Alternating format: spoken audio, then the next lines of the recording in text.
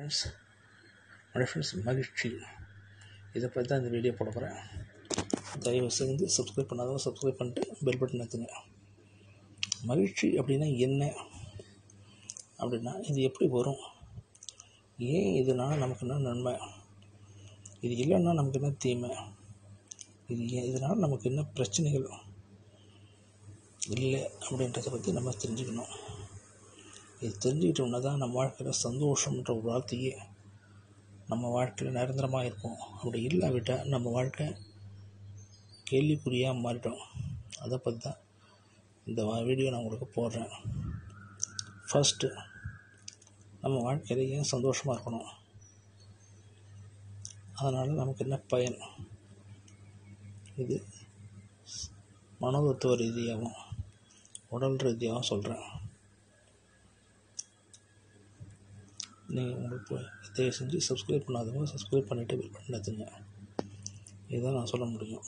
அடுத்தது, இதில் ஏன் நம்ம சந்தோஷமாக இருக்கணும், இதில் நமக்கு என்ன லாபம் அப்படின்னு கேட்கும்போது, நம்ம சந்தோஷமாக இருந்தால்தான் நம்முடைய உடல்நிலை சந்தோஷமாக இருக்கும். நம்முடைய மனநிலை சந்தோஷமாக இருந்ததுனா தான் நம்ம வாழ்க்கை சந்தோஷமான ஒரு வாழ்க்கையாக அமையும். இதில் 3 வகையாக சொல்லலாம்.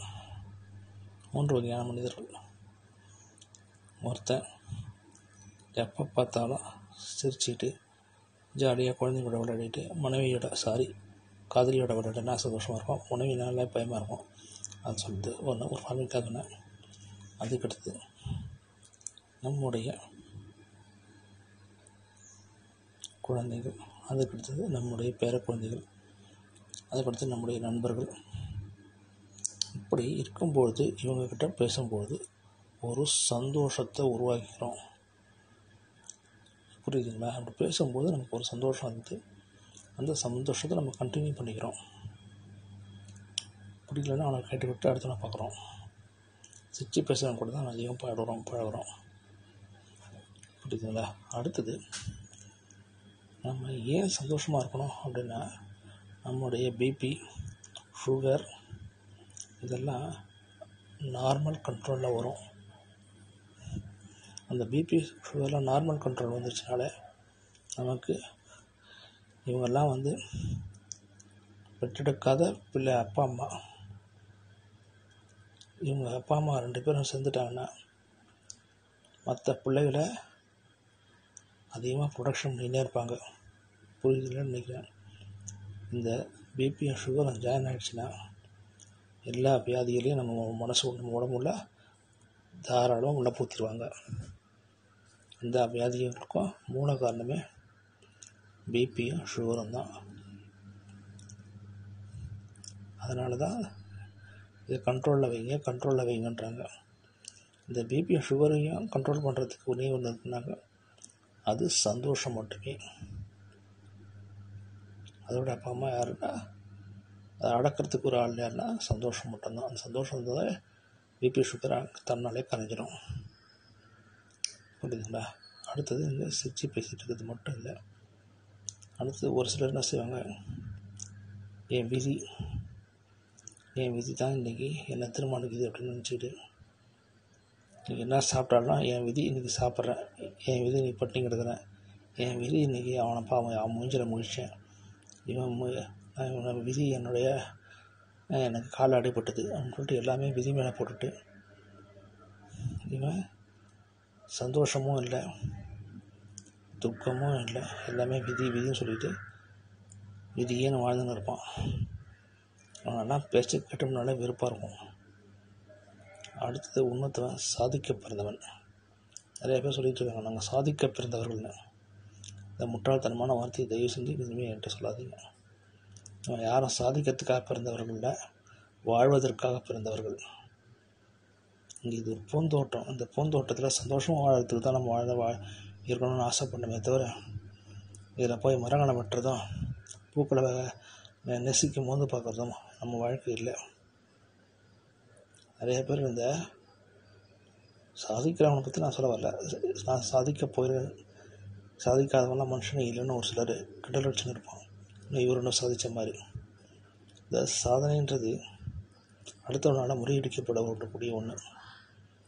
இதை நான் சாதிச்சிட்டேன்னு சொல்கிறது உன்னை விட இன்னொருத்தவங்க அதிகமாக சாதிச்சிட்ருப்பான். இந்த சாதனைக்கு காரணமே வேறு ஒருத்தனாக இருப்பான். நான் ஓடி சாதித்தேன் அப்படின்னாக்க எனக்கு முன்னாடி ஒருத்தன் ஓடினதால தான் அவனுக்கு முன்னாடி நான் போனதுன்றதுக்கு ஒரு ஐடென்டிஃபை பண்ண முடியுது.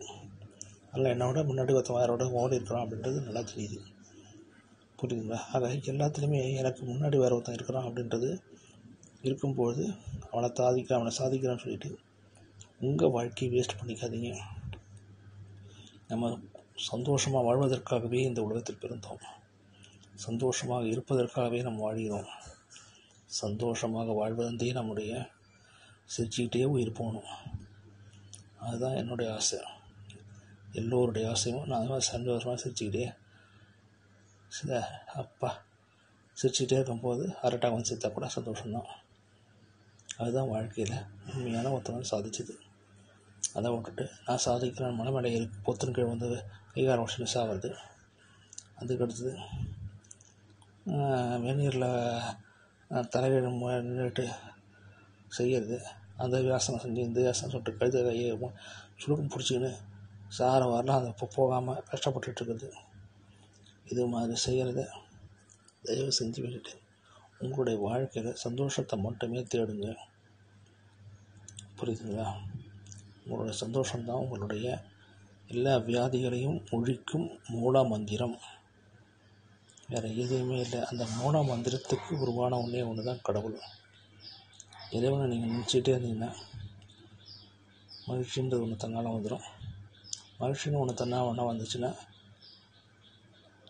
இந்த சுகர் பிபின்ற அப்பா அம்மா பிறக்க மாட்டாங்க.